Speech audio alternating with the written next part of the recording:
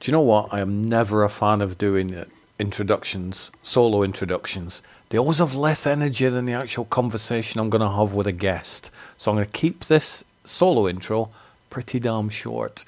What you're about to hear is it's my first sort of guest interview for quite a while, I think. And it's myself and the wonderful filmmaker and wonderful person, Terry Zarchi. Now, if you're not familiar with Terry's work and Terry's name, you kind of will be by the end of this 1 hour podcast. I saw Terry online. I've been a fan of a documentary that I don't want to tell you what he's done because it kind of ruins the whole point, doesn't it? But I've been a fan of his work for quite a while, and I saw him on Twitter one night, and I thought, you know what? I'm going to message him, and I'm going to try and set up a podcast interview. I did. We did, and this is the conversation you're about to hear. I had an absolute blast talking to him. Really, really nice guy. Yes, Terry, that's you. And I really enjoyed not only revisiting some of the films that you're connected with. Again, I'm not giving them away at the minute. People will learn very quickly what work you've done. But so I had like a triple bill of things that you were involved with, and I enjoyed them all. So thank you, Terry, for taking the time out to have a conversation with me. Thank you, everybody, for listening to this, I don't know, as a possibly dull solo introduction from me. I promise, once we get past this theme song in a second, there's a little bit of a trailer, and then you're into a whole different realm of actually decent conversation. So enjoy, hopefully, and let me know what you think. More to the point, let Terry know what you think. That's 9-year-old me and my sister. 2 years earlier, she and my father witnessed the aftermath of a sexual assault. So my dad made a movie about it called I Spit on Your Grave. Who would have thought I'd be making a movie about his movie 40 years later? I don't know whether to say good morning, good afternoon, or good evening, Terry. It's good evening to me. I'm guessing it's good evening to you. Yes. Is it afternoon to you? I suspect it is. It is not. It is 11 o'clock in the morning over here in sunny California. Damn it! I'll start again. Good morning. There we go. And good evening to you. how? Just to let you know, the day ahead is pretty good. You know, the weather's a bit hit and miss because that's the sort of future you've got. So. You know. Gotcha. Oh, here we've had like 90, 95 degree weather for almost 2 months every day straight. And it's just completely wiltering me away. You know, I hate the heat. Here in the UK, we had a catastrophic heat wave for like 4 days where I kid you not, the news channels were telling us not to go outside because it was a threat to life. It was like 3 degrees normal. No, it's 3 degrees hotter than it normally is on a pretty good summer. Wow. Absolutely crazy. Well, I don't think you would survive out here if they're warning you about that. Not at all. I've been to places in the US where you get off the plane and it's like being hit by a fiery sledgehammer. So, exactly. Yeah, and there are places that are more hot than California. My mom used to live in Arizona, and when I would visit her, I remember feeling that heat as if you're opening an oven. And 450 degrees of heat is like flying into your face. That's what it felt like, you know. So here we had like 4 or 5 days of sun. Then it started to rain, and then people were complaining, "Oh, the heat wave didn't last." The UK is a wonderful bunch of complainers for the most. Not everybody, but a lot of them. So it's acceptable, absolutely acceptable. So the hardest part for these sort of conversations, we've already started, by the way. That's how I do it. I don't treat this as any form of interview type thing. It's literally a conversation that just happens to get recorded, so everybody else can join in. Sounds fantastic. The hardest part for me is always like, what do I start off talking about? That is the question. And I'm going to start off mentioning that I have had a triple bill of films that you've been involved with over the past 2 or 3 days. So nice. This isn't just growing up with I Spit on Your Grave. That although I did rewatch that was the first thing that I'd watched. I also watched your film Holy Hollywood. Fantastic! I love that. You know that film was very close to my heart, and yeah, I'm very happy that it's out there for everyone to see and hopefully enjoy. Yep. So we'll be talking a little bit about that. And I am about an hour off finishing I Spit on Your Grave, Deja Vu. Okay, gotcha. I didn't realise the running time that it was, so I mistimed thinking, well, I've got this amount of time. It's only 2.5 hours long, you know. do you know what, though? I think, because I looked at the running time, so it basically, I'm not going to spoil any of those films, although we'll probably get into some spoilers for I Spit on Your Grave, because it did come out in the 70s, so, you know. Right, exactly. So, there we go.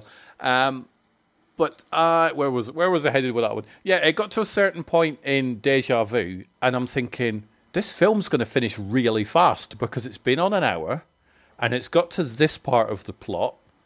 And then I thought, I think I was looking up to see where some of the cast had been in before, because I recognised some of the faces. I'm like, I know this face. Let me look it up. And I looked on IMDb, and I'm like, sure, it can't be 2 hours and 28 minutes. Because that type of film feels like it's probably going to be a 90 to 100 minute type movie. Right, exactly. And I'm like, I hear you on that. And then I realized the pacing in Deja Vu is perfect, because I've now watched, I think, 93 minutes I'm up to. I could watch that for another 2-3 hours. I think that interesting. So I don't know whether, I'm not going to say was the pacing on purpose, so I would hope it would be, but it's just for that type of film. It's very rare you get a 2.5 hour film, but it doesn't feel, I mean, obviously it doesn't feel like 2.5 hours because I've watched 90 minutes of it. I've got the other hour to watch when I've finished chatting with yourself, but it didn't feel like it had been on for as long as it had. Right. I get it. It does move along. It does. Somehow the story just keeps propelling it forward, you know, and yeah, I hear you on that. And every turn, you never know what to expect. No, there was a bit on the church steps, which I didn't expect. Yes, I hear you on that, exactly. So, and this is the sort of thing with my story with I Spit on Your Grave, I can hear Meir going, "Dead woman," which that part on the end of your documentary just had me laughing my head off. When everybody's saying the title, there's always one awkward person that says "Dead woman."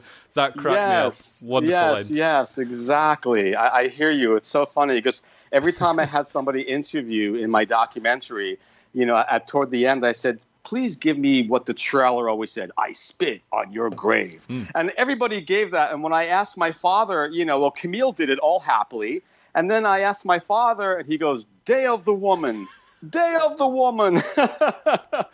So I'm guessing he prefers the title Day of the Woman to I Spit on Your Grave. He does prefer the title. It's what his intention was. His intention was never to make an exploitation film. His intention was to show the brutality and the ugliness of what sexual assault is.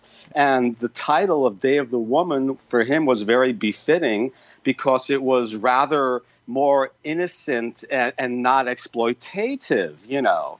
Yeah. So, yeah, when Jerry Gross, that mastermind distributor, took over the film Day of the Woman, you know, the stipulation was that he can change the title to anything he wants, change the campaign, change the trailer, the poster, and that's what he did. And, you know, here we are with the same movie, Day of the Woman, now titled I Spit on Your Grave, known to be an exploitation movie now, or not by others, depending who you are and how you feel. It's massively divisive, that film, isn't it? Even to this date. You know, even to this day, it's still divisive. I was telling some people at my night job that I was speaking with yourself, and I mentioned the film that you're involved with and you were in for the wonderful fee of $10, apparently. Yes, that's exactly. Pretty good. As a child, that's a lot of bubble gums. Yes. It is.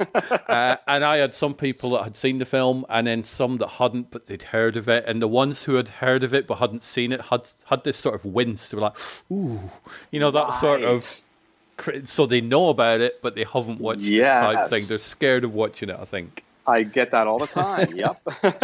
What is your reaction when people find out you were involved in that film? Is it a similar, oh, you were? And I bet they're fascinated, going, tell me more. Tell me, it's like, watch my documentary. I've had a lot of different reactions, you know, like, I have many different stories, but, you know, one of them was like a friend of mine, you know, who never saw the film. I gave him the DVD, and then he gets back to me, and he's like, Terry, I got to tell you something. I really wasn't expecting to see what I saw. And I got to be honest, I was never more disgusted in my life. I was like horrified and disgusted, and it made me sick, and I wanted to throw up afterwards, And this guy's like a filmmaker guy, and I thought he would look at it in a different way, but no, it really, truly affected him. And then I get other people that are like, oh my God, this is like the best revenge movie I have ever seen. The fact that a woman takes on her own revenge and her father or her uncle or boyfriend doesn't take it for her, applauds to that. So I get everything all over the place, and that's what makes it so fascinating. Is that, as you said earlier, it's massively divided where people stand on this film, whether it's misogynistic or whether it promotes horror against women or it empowers women. There's people are on the fence, either one side or the other, or in the middle, and that's what makes it more amazing. Is that people still are, constantly talking about where they stand with this film.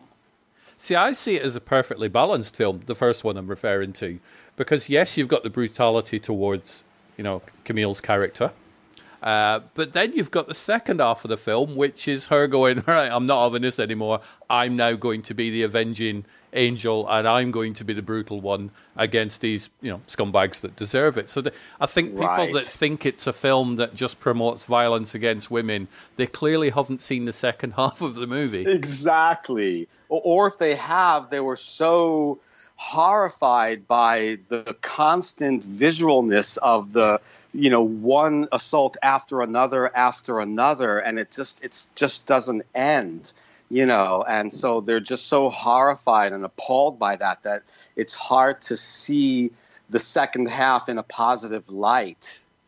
I think that's, my sort of relationship with the film. I was born in 1971. The film hit the video stores in the UK 82, so I was 11. Yep. I was way too young to watch it at 11. I didn't see it until I was older than that. But I remember the cover. I used to finish school, and my parents didn't get home till a couple of hours after I'd finished school. So I would every day walk around the video stores, look at the Betamax, going, oh, that's not got a future. And then look at the VHS section. And I would just look at the cover art. And I remember films like The Boogeyman, Happy Birthday to Me, Driller Killer, and I Spit on Your Grave with that, the iconic, Demi Moore's rear end, which she does mention in her biography. Right. She mentions that cover in her biography. Exactly. And I would look at that going, okay, so she's broken 5 men. I never realised there was 5 until I was watching the documentary. I'm like, oh, it mentions 5, doesn't it? It's only 4. That's right. So that went over my head. But I would just look at it and go, what's happened to the woman? What's caused her to... I would try and make up what this film was about in my head. And I knew it was going to be a brutal film, because you can tell. And then I moved to England from Scotland in 1986, and my aunt was a huge fan of this film. She had a VHS of it. And I remember walking in the living room one day, and she was watching it, and it was the castration scene in the bath. Oh, my. So I'm like, what are you watching? Turned around, left the room. Went back in later on. It's, the speedboat part. I saw that part as well. I'm like, I don't want to watch that film. This looks horrendous and brutal and crazy and scary. And it was probably 2 years after that. And I think I saw an interview online where you'd mentioned this very thing, where people sort of think, right, I'm going to see how tough I am. I can't go out in the wilderness and hunt a bear anymore, because that's bad, and a bear would kill me. But I'm going to be all manly, and I'm going to watch this horror film, and I'm going to get to the end, and I'm going to be super tough, and I'm going to be a grown up. And it's one of those films, and it's a traumatic movie. It's not one you sit down with a big bucket of popcorn and go, oh, do you know what I'm going to do? I'm going to watch that again. But it's still one hell of an impactful film, even decades after. Yes, yeah, it's not a date movie. Let's put it that way. No. It might be a first date, but there ain't going to be no second date. Exactly. So that was my relationship with the film anyway. And obviously living in the UK, it was notorious because the UK government just went, ban all the movies, get rid of them all. Exactly. which just really brought it more attention to all the titles that are on the nasties list. It just brought more attention. And even nowadays, you have many people that are seeking out those titles just to see what in the world did they ban, or, you know, like it's really fascinating what movies made that list. And some movies that didn't, you know, that were made by studios that did not get on that list. So it's fascinating. It is fascinating. So it is a film that I've revisited. I'm a little bit worried about the 4K restoration, though, because one of the things, and I haven't seen the 4K restoration, but one of the things I love about the I Spit on Your Grave is it has the same sort of feel as Last House on the Left and the Texas Chainsaw Massacre. So it feels interesting that you say that, you know. Okay. I hear that everywhere, and I'm very familiar with both movies. Texas Chainsaw Massacre is one of my favorite films, actually. Same. Yeah. But I feel that they're all kind of in their own world, you know. Even Last House on the Left, I see it as a very different film than I Spit on Your Grave.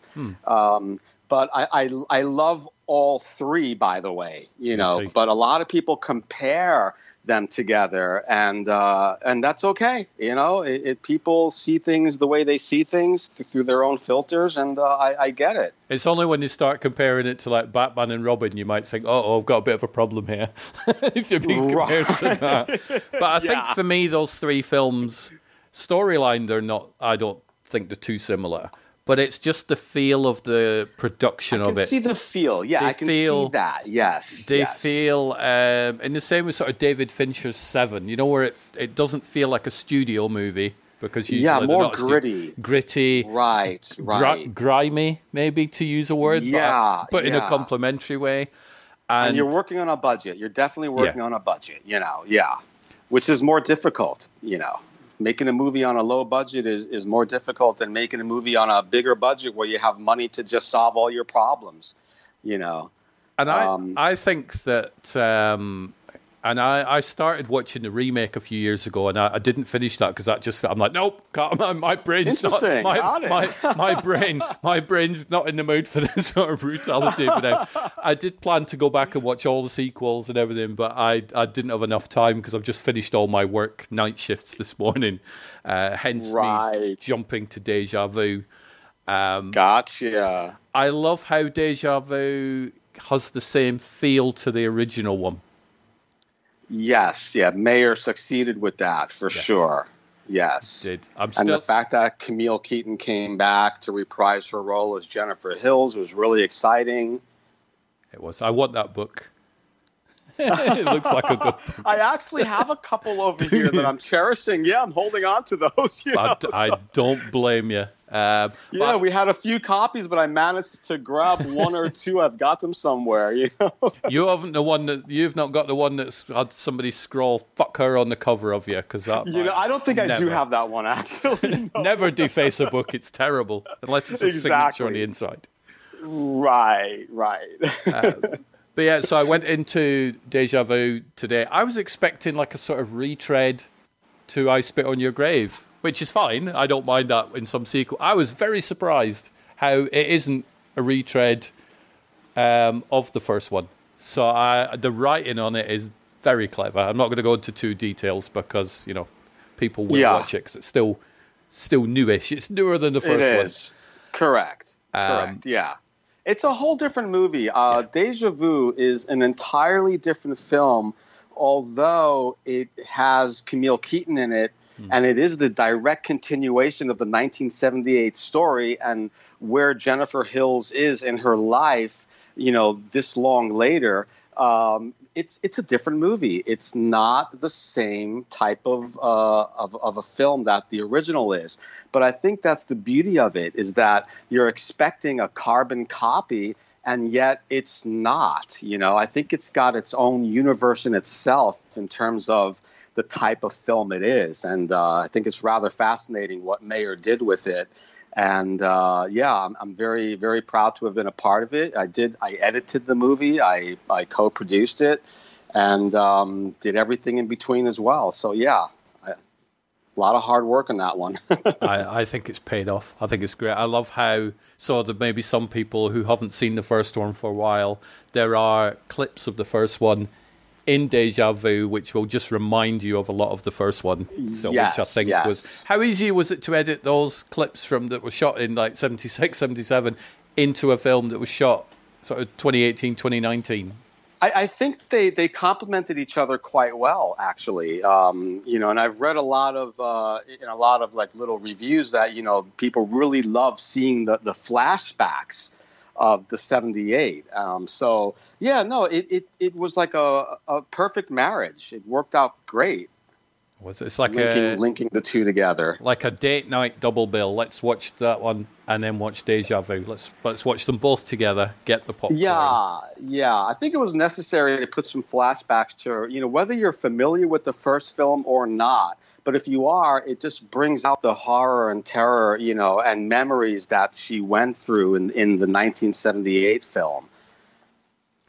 So, I mean, it's one of those, I was watching it thinking somebody could watch that if they hadn't seen the first one. Yeah, I think so. I think so, for sure, that you could easily understand what's going on without knowing what the first film's all about. Yeah, because you do get that. And that's obviously due to the wonderful writing, the wonderful direction, and your great editing. Oh, thank you. Thank you so much. You are welcome. I just wanted to give a final shout out to like Jamie Bernadette, who's absolutely amazing in Deja Vu. Fair play to her. She is. She was the one that I wanted to look up. I'm like, I've seen her in something else, and I'm like, let's look it up. And that's when I discovered the running time. I'm like, that can't be right, surely, but it is. We were very lucky to have 3 amazing female actresses in this movie: Camille Keaton, Maria Olsen, and Jamie Bernadette. It was just, the combination of those 3 talents coming together and the portrayals of their characters on the screen with the storyline that Meir, presented to us, it was just a great, great combination of females, to host this movie and, to star in this film. So, yeah, I love all of them. I love all the actors that we chose for the movie. And it's just a joy. Yeah. Maria plays it perfectly, but her character's mean. Don't like her. Yes, she's mean. Oh, she's mean. But she looks like she's having so much fun. Yes. So well, she's Johnny's wife, and she's taken on his hat, and she's taken on his boots more or less, and she's doing what she had to do to clear her mind of the evilness around her, Yep. So. And church step scene will stay with me for a long time. I was not expecting that. I nearly described it as a plot twist, but I hate the phrase twist because it's just a plot, isn't it? It's like, how's it a twist? It's the plot. It went in a direction I didn't think it was going to go in. So yes, exactly. Yes. So, but yeah, looking back on the documentary, how has the feedback been from the documentary? It's been very positive. The film was actually nominated as Best Documentary of 2019 by the Rondo Hayton Awards. And I've been getting a lot of great feedback, and people are sending me messages telling me how much they like it. And they never knew that Camille and Meir were married. They didn't know it was Demi Moore's butt on the poster. And so, I'm getting a lot of nice feedback. And so it's been really a joy and a pleasure for me to tell the story that I know about my father and the reason why he made this movie when encountering a rape victim coming out of the woods, bloodied and beaten, jaw broken, and he brought her to the police station, and they were questioning her. Why were you there? Why were you dressed that way? Why did you take the shortcut? As if it was her fault, And my father was furious and went back home, and he wrote a script and added the fantasy of what someone would do to get revenge on creeps that do this kind of horrors, So it's been a real joy for me to tell the story of not only the truth of why Meir made this film, but the struggles that he went through to get this movie distributed, originally as Day of the Woman.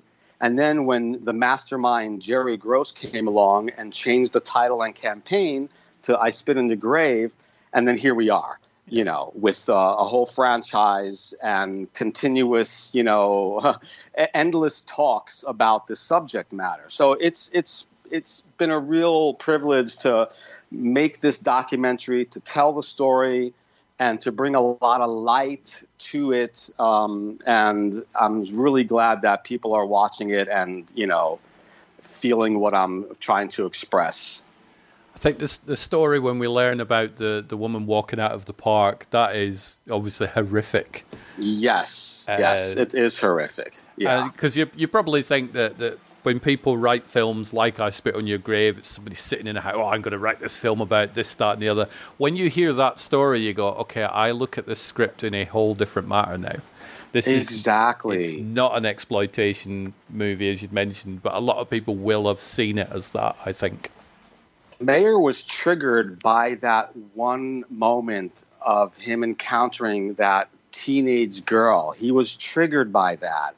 And we would not be here talking if that moment never happened. And quite frankly, I wish that moment had never happened. But it did. It triggered him. And he just went and made a movie about this subject. But like I said, added the fantasy of the revenge. But what's interesting is that, and this is the difference between the remake and the original. In the remake, Jennifer Hills, the modern Jennifer Hills, played by Sarah Butler, she gets revenge and puts these brutal traps together, and she gets them. In the original, Jennifer Hills uses her sexuality to, invite a couple of them along. And, that to me, a lot of people were either very angry about or understood it. And that was another part of the divisiveness of where the audience stood, saying, wow, who would ever allow men to do that after what they did? But Jennifer Hills was creating a whole trap for them. And that's how she did it. And yes, it's very controversial. But that's how she did it. She knew exactly the end game that she wanted to get to, and she used whatever was available to her in order to get them into that trap. Exactly. That was her weapon. Her sexuality became her weapon. Yeah. Rather than becoming like the A-Team and just, making booby traps and blowing stuff. them away. Exactly. Yeah. Exactly. Get me a welding kit and something else. That'll work. I'll build something. Right. So I also read somewhere that you had more or less finished the documentary, and then Camille went, I'll be on camera. And you went back and what's the process of that? I can't imagine what that's like to finish something and then go, actually, I've not finished it. I'm going to put all this really cool extra stuff in.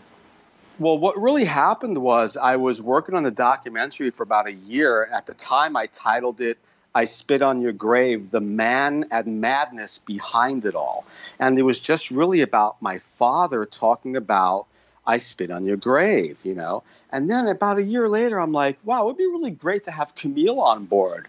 And I spoke to Camille, and, she came on board. And then when I got her, I'm like, I got to get the 4 actors, So, and then it just widened up to where I ended up finding the production manager, Bill Taskell. I found a few other people. So, and then I decided, let me speak to some fans around the world, let me see what they have to say. And so it was really rather fascinating how it started with just, me simply calling it I Spit in the Grave, the man and madness behind it all. And then it became growing up with I Spit in the Grave, because I did grow up with this film. I was the little boy in the 1978 film. Playing along with my sister Tammy. We were the kids of Johnny from the gas station. So I did grow up with this movie. I've seen every trial and tribulation my father has gone through trying to get the movie sold.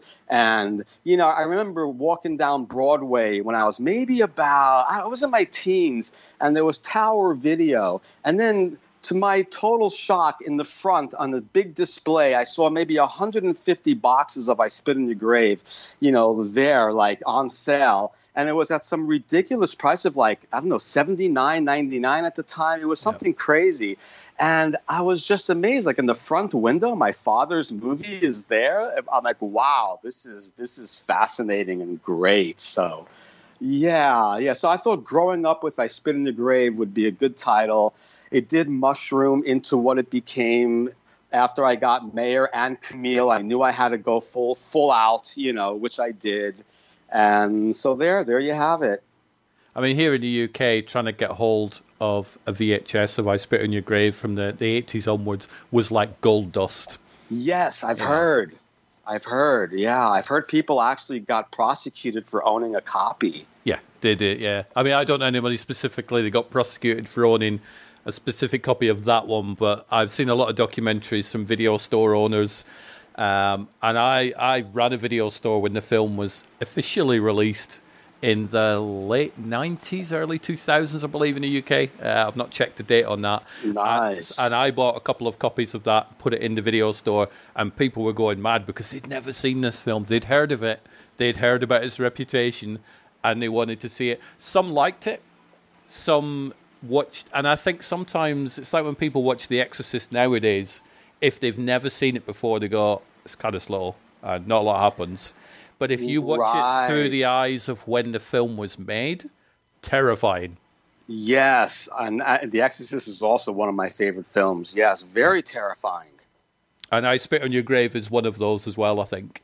People who had watched all the Saw movies and like, it's okay, it's, but I've seen things like that. Well, you haven't, but that's what they would say. But if you watch it and think this was filmed in 1976, that's pretty harsh. So. Right. Modern horror films are a bit different than the older 70s, 80s films, and so new audiences are getting, their brains are getting trained to expect movies to be a certain way. Yeah. So when they go to look at older films, it's, sometimes you have to have a little more patience for that. And, but if you just give it the time, when it's all said and done, it should leave you with something. And if it leaves you with something, then the filmmakers did their job, So I Spit on Your Grave, the 70s one, leaves me with a lot of somethings. It still does. And yes, me too, honestly. Me too. So what was it like? I mean, obviously you were like 9 years old when you appeared in the first one. Now, if we fast forward a little bit to when you're in your teens, maybe like 15, 16, this film would have been out there. People, would have been in the video stores and people would have... What was the reaction like when people found out you were connected with it when you were a teenager? It wasn't as popular then. So, it may have been like people may have heard about it, but my circle, I really didn't get much, excited people around me when they heard about that, actually. It became in my 20s when people started, when they heard that, my father made this, notorious film, that I would start to get some reactions. But my late teens were rather calm and quiet, to be honest. Really? Yeah. I can't remember any standout situation where somebody who said anything about, whether it was positive or negative in my teens, really. So what does Meir think now, though? I mean, this is like 40-something years after the film has come out. Next year's the 45th anniversary. Next year, from 78 to 2023, we got 45 years on its back. Wow. Yeah. That is impressive, especially when you look at the fact it's not a studio film. Right, exactly. So I'm guessing he would have hoped that this would be the case. So in like 45 years, we're going to be celebrating the anniversary of Day of the Woman.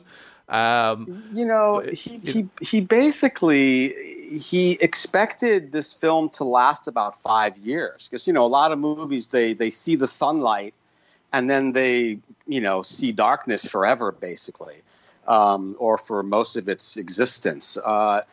And here we are. It's beyond sunlight. It's become a franchise. I would have never, ever have called this or predicted this, even in the early 2000s. I would just think, I'll be sitting in my life at this time in my life with just the original. But no, But Meir, he made this movie, and he made it with good intentions to show the ugliness of, sexual assault. Yeah. And, it is what it is. It's definitely got one hell of a legacy to it, hasn't it? It really does. It's amazing. It does have a crazy legacy to it, and there's so much to it. And I've heard so many podcasts about people talking about the films, and people's reactions are so different. And the people bring up things in the movie that I never thought was even a thought, and it's really mind-boggling. What's one of the things that people bring up that you thought, why are they bringing that up? I wouldn't have even thought that was a thing. Well, I mean, there's so many things. Just like even when after the assault, Jennifer Hills is on the hammock, back with her writing. And then, before the assault, she's on the hammock writing. And the two men come riding their motorboats, and the motorboat is driving, pointing upward, showing the sign of an erection. Wow. So, and even Gunter Kleeman in the film, in my documentary, talked about that. And I've heard a lot of people say that. And I would never think of that. I'm looking at the boat, and they're just watching her riding the boat. So there's been so many interesting point of views from people about male gaze and the things that Jennifer Hills does, or some things that the characters do in the movie. It's just things that even Meir says that he's never, even thought about. So I'm sure at the time it was right, the sun's going down in about an hour. We need to get the shot of Camille on the boat, film it, and it just so happens. But yeah, precisely, yeah. Low budget filmmaking. We've got one take. Do it. Do it fast. Exactly. And I have to say, Nuri Haviv, who was the cinematographer on the 78 film, he was like a second father to me. And I really believe he did such a beautiful job filming the production. And, you brought up the 4K earlier. Yeah. And, this is actually the first time that the remastered 4K will be released in the UK by Kaleidoscope Home Entertainment. Comes out September 26th with a bunch of extras, even a Camille Keaton commentary, which I haven't heard yet, which I'm so anxious to hear. But, the restoration of the 78 is so crisp and clean and really shows you the beauty of what Nuri Haviv, the cinematographer, captured. And the gorgeous scenery, the lake, the trees, the wilderness, the red, the blood, everything is so crisp and clear. And, I've always said that this type of film, way back in the days when it was in theaters, those film prints went through a lot of abuse, play after play after play, and then they become scratchy and there's dirt, so you're watching this very dirty, gritty looking print, which makes the film feel more exploitative. So here we are, you've got this beautiful 4K restoration, by Kaleidoscope coming out. When you watch this, you will see this film in such a clear, see-through window vision that it will blow you away, the clarity of it. And it's so clean and beautiful. And, it's gorgeous what's been done with the restoration. And watching Deja Vu today with the shots that you've edited in from the original I Spit on Your Grave is the one thing that's making me look forward to the 4K restoration. So even though I think it'll remove some of the griminess of the Texas Chainsaw Massacre, Last House on the Left. Yes. The flashback scenes in Deja Vu, which aren't the 4K restoration. Correct. The reds and the locations and the trees and the color palette look stunning in the flashbacks. So that's what's making me think, imagine how stunning these are going to look in 4K. You will be really surprised, because I was surprised, and I have seen this film in so many different variations, from Betamax to film prints to gritty VHS copies, you name it. I've seen it all. But when I saw this, I said to myself, my goodness, Like, I cannot believe how gorgeous this film looks with such a horrifying, terrible subject matter, like a gruesome, awful, ugly subject matter, but yet the visuals are so exceptionally beautiful. So that combination in itself will be a treat to have this, just for that combination in itself. And I think the stunning visuals by Nuri and obviously direction by Meir takes it away from the exploitation that people so accuse it of. An exploitation movie would be just point the camera, capture the brutality, next shot. And it's with clearly music. Not that. Also like boom, boom, boom, boom, boom, boom, Exactly. boom, boom, boom. It's like, here Meir used no music. The score for him was the sound effects, the wilderness, the little Joker card in the back of Matthew's bicycle, making that clicking noise. That was his orchestra, was the natural sounds of what's happening in the reality of the story. And to me, that makes it much more powerful than throwing in music, which directs your brain how to feel and react. So now you're on your own. You are on your own. You're watching this movie, and there's no music to tell you otherwise. So you're going through your own experience, and that's what makes it also very unique. It's a bit like life, isn't it? If you're going to walk out into the middle of a road and you're just about to get hit by a car, but you don't realize it, you generally don't hear a soundtrack warning you. Exactly. And I don't mean to laugh because it's not funny, but the thought of that there should be an expected sound, like music beat, just before the impact, is like, kind of crazy. So that's the reality of it, is that there is no music. You're on your own, and fasten your seatbelt, and just let yourself go with it, And how many times I hear people saying, "Oh, I fast forwarded through the, through the assault scenes. I fast forwarded," and part of me kind of understands that. But if you really want to get the experience of this film and really feel the revenge part even more so, you really got to watch it in real time. Yeah, definitely. To sort of go along with the revenge part, you need to see what's caused her to get to that point.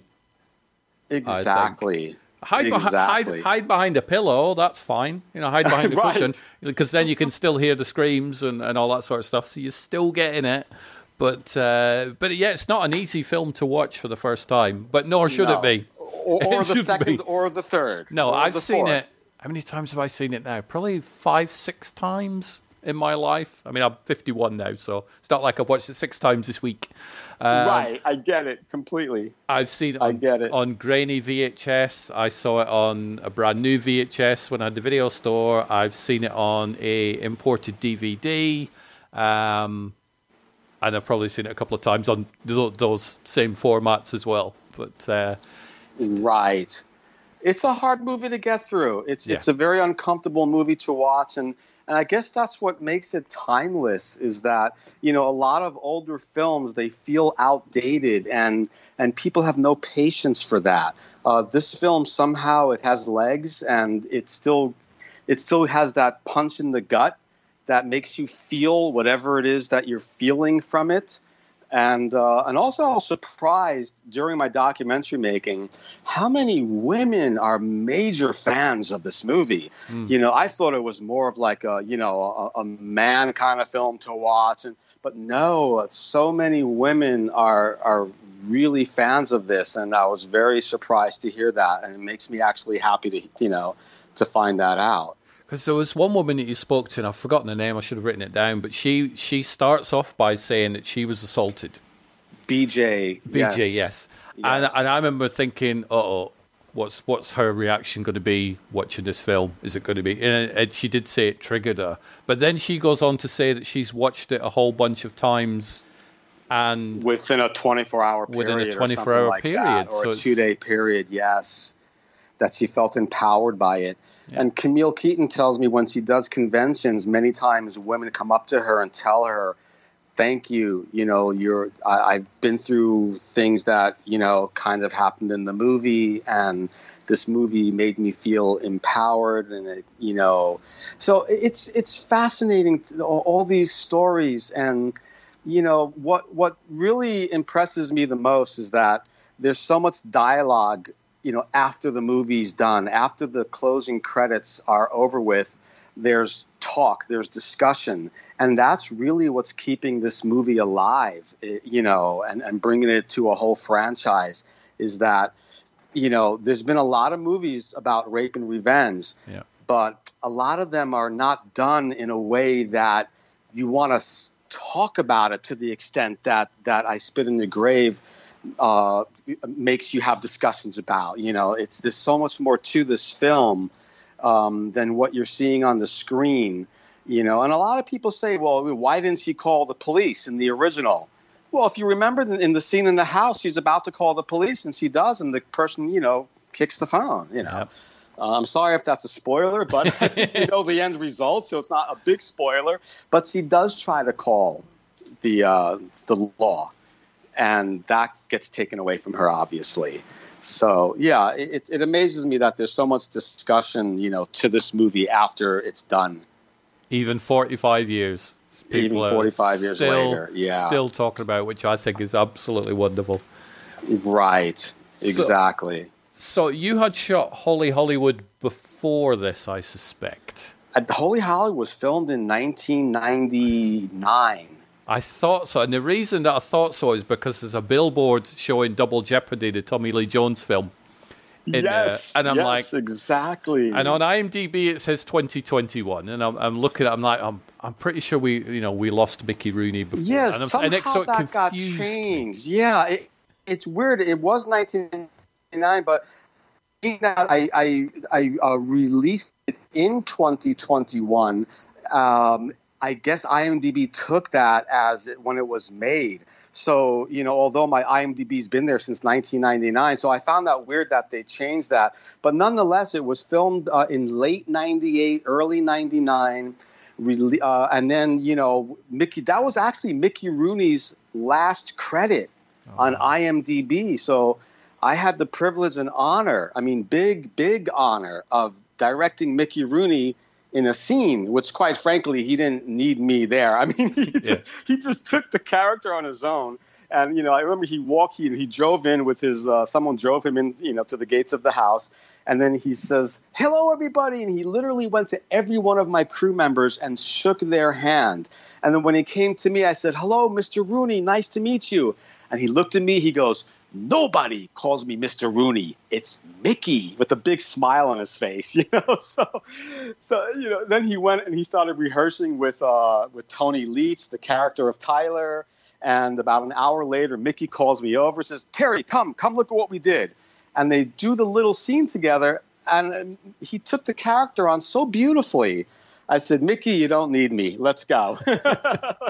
Pure class, Mickey Rooney. Isn't he? Oh, he's wonderful. And the dialogue in his movie coming out of his mouth as the character of Grandpa really, really describes Hollywood in the nutshell, how he felt about movies, So I think that movie would be a treat if people saw it, Take a look at Holy Hollywood. It's streaming, and I think you'll get a real good feel out of that, a good kick out of it. Well, I found it on something called Plex, which I wasn't familiar with until a couple of weeks ago. So you can watch it on there, where it does have ads in it. But to be honest, there's not many ads. There's only There's only like two. I got something for a George Clooney cinema film that's coming out, so I got that a couple of times. But the ads are quick and harmless. They're hardly noticeable. Yep. But I wasn't sure what to expect with Holy Hollywood, because it's like I'm familiar with your work from being in I Spit on Your Grave and then making the documentary Growing Up I Spit on Your Grave. And I thought, documentary, Holy Hollywood is a narrative film. I have no clue. And I was looking at some of the credits, some of the cast. So you have Sal Pacino, and I'm like, what? That is a crazy name. Exactly, the father of Al. Tony Tarantino? Father of Quentin. And I'm like, is this a documentary with some sort of parody names or something? And then one of my favorite names ever, and it's a character name, Candy Warhol. Love it. That's definitely, when somebody asks me what are your favorite movie character names, Candy Warhol is going to be up there. That's fantastic. Absolutely I love wonderful. that. So I had no clue what to expect when I pressed play on the Plex website, and I loved Holy Hollywood. It felt like. Have you ever seen Empire Records and films like Slacker and some of the earlier Kevin Smith stuff? Yes, I did. I saw Clerks, of course. I saw The Office recently, which I really liked. So that movie was very close to my heart because at the time I literally owned and operated with a couple of partners, an extras casting agency. And one of my partners, Jeff Olin, and I decided to make a movie about our wacky, crazy life running an extras casting business. So we took advantage of all the characters that we knew from our files, as you can see, because there's a sea of people in this movie, there is. Yep. A sea of people.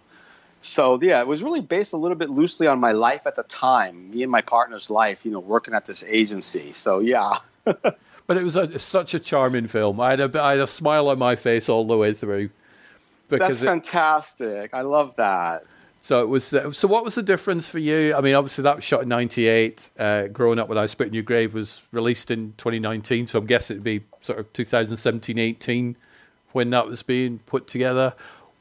What do you prefer? Actually. What do you prefer, doing a documentary or doing a narrative? Or do you just love them both? They were both completely different beasts. And I'll tell you something. I think it's harder to make a documentary than it is to make a movie. With the movie, you have a script that you're following. With the documentary, you just have to constantly film talking heads and then make a story out of that. So I found the documentary to be more, and I don't want to use the word difficult because, it's just more time consuming. So it was very time consuming to make a documentary, but what I really loved about the narration of Holy Hollywood, I loved working with actors. I loved the chemistry between other characters on the screen, and and a lot of times, I just feel a big connection with the characters, and I let them be free and ad lib if they want. And Candy Warhol, who's played by Dan Zukowski. Dan Zukowski was the pizza boy in Home Alone. He's the famous pizza boy in that scene. Did not know. And so he auditioned for the role of actually at the time was called Levon. My drag queen character was named Levon. And when he got the part, he decided, hey, Terry, why don't we call this character Candy Warhol? I said, I love it. Let's do it. So we called the character Candy Warhol. And Candy Warhol is my favorite character in the whole movie. I have to admit it. She's just amazing as Candy, and I really enjoy that character and what Dan did with that character. I think you've got a great mix of characters in the entire film, though.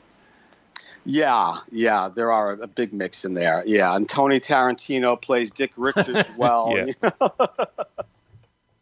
It's I would probably suspect there's quite a lot of bigger casting agents that are very much like Dick Richards, if not more crazy than Dick Richards. True, so true. Yeah.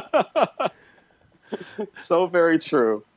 But no, it was a charming film, and I love going into a film not knowing what I'm going to watch. I generally prefer to do that anyway. And when I find a gem, which I did with Holy Hollywood, it's so much more rewarding for me, I think. That's very nice of you to say that. Thank you. I really appreciate that. So what is next for you? What are you going to go back into a documentary type thing? Are you going to go into more narrative? I've got different things that are possibilities on my plate right now. And so I've been pretty much immersing myself, in the spit world, and just keeping the franchise moving and everything. So there's more spit to come. If anything, whether it's going to be another doc or another narrative, there will be more spit to come. So do expect that in the future for sure. And that's probably going to be part of my future.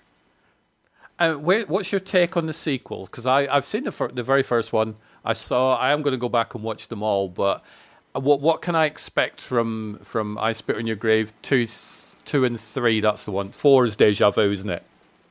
Yeah. Well. Yeah. Really, yeah, you can say so. That was the fourth, or is it? Yeah, the fourth. The fourth film, but actually the second one in the Jennifer Hills. So when you say the sequel, which one are you referring to? That is the question, because it's one of these timelines. It's a bit like the X-Men or what's the other? I'm trying to think of something else where they sort of splinter off into different. You can watch them in any order you wish.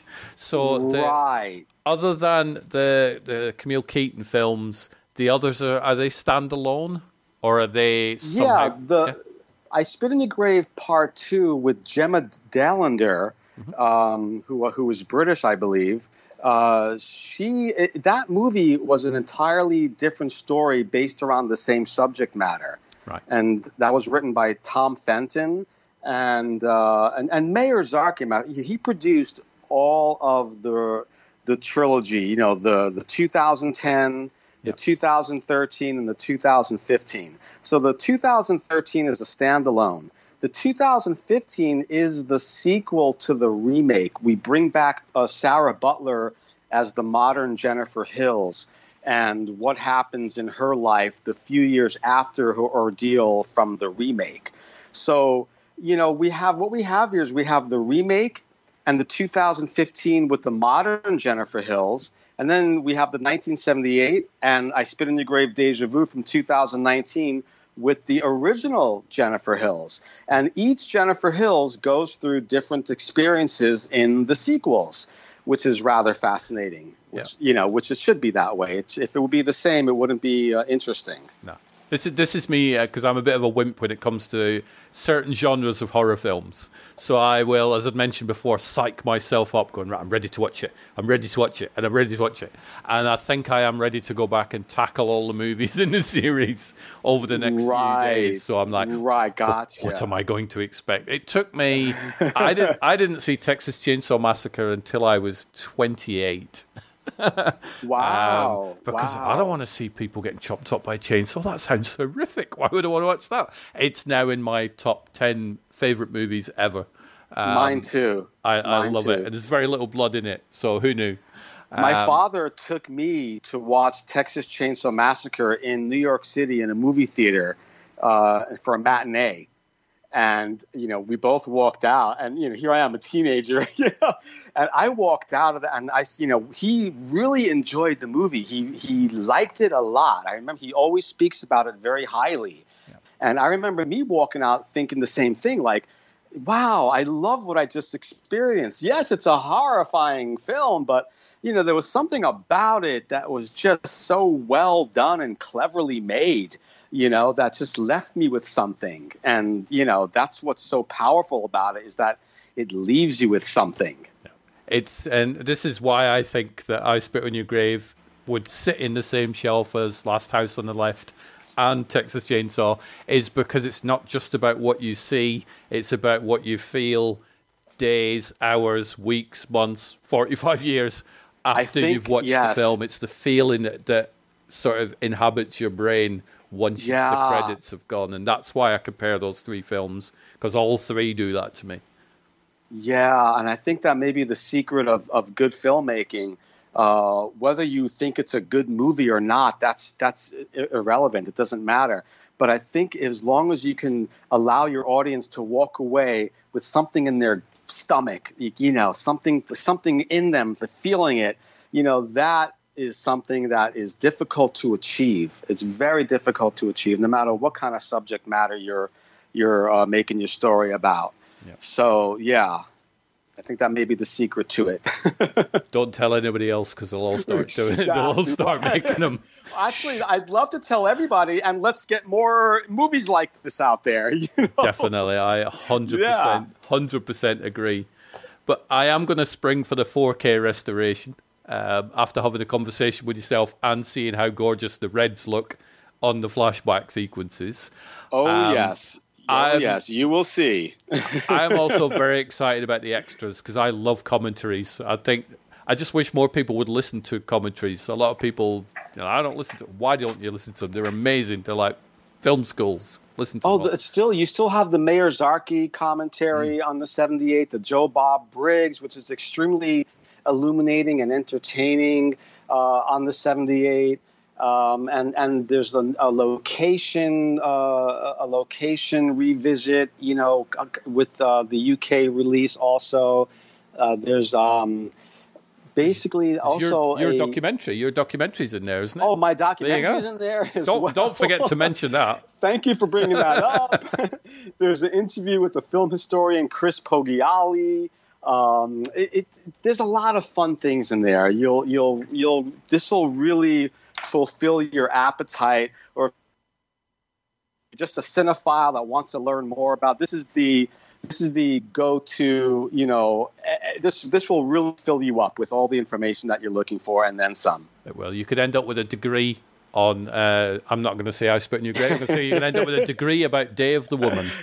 So there you go. My father would like that. I'll let him know you said that, and I'm sure he'll be hearing this. But I will tell him. I'll speak to him afterwards, and I'll tell him that you said that, and he'll be very pleased, because he does cherish that title, Day of the Woman, much more than I Spit on Your Grave. I can assure you of that. I might even, and I'm not even kidding, I might amend my my website articles and stuff to now call it Day of the Woman, brackets, also known as I Spit on Your Grave. I may actually do that, but I'll have to keep both titles in, otherwise people will not know what I'm talking about. They will not know, exactly. That's so true. So what are you up to for the rest of your day? Obviously, it's all downhill from here after this conversation. It is for me. I got a whole day ahead of me. Yeah, just doing work around the house. It's a Sunday, nothing too crazy. But all is good. Life is good over here in sunny California, and always looking forward to waking up and seeing what's next, Well, I've got 55 minutes of deja vu to finish off watching tonight, and beautiful. And and then I'll try and sleep. Really give me nightmares. Sounds great. But I've been wanting to have a conversation with you for a while. I know we've been sort of Twitter friends and stuff, and I saw you online one night, and it was like, right, I'm gonna ask you now. But I've been meaning to do it for a while. But I think with the issue of the 4K disc coming out, I think, like you said, it was perfect time. We'll get it done, and now we've got it done.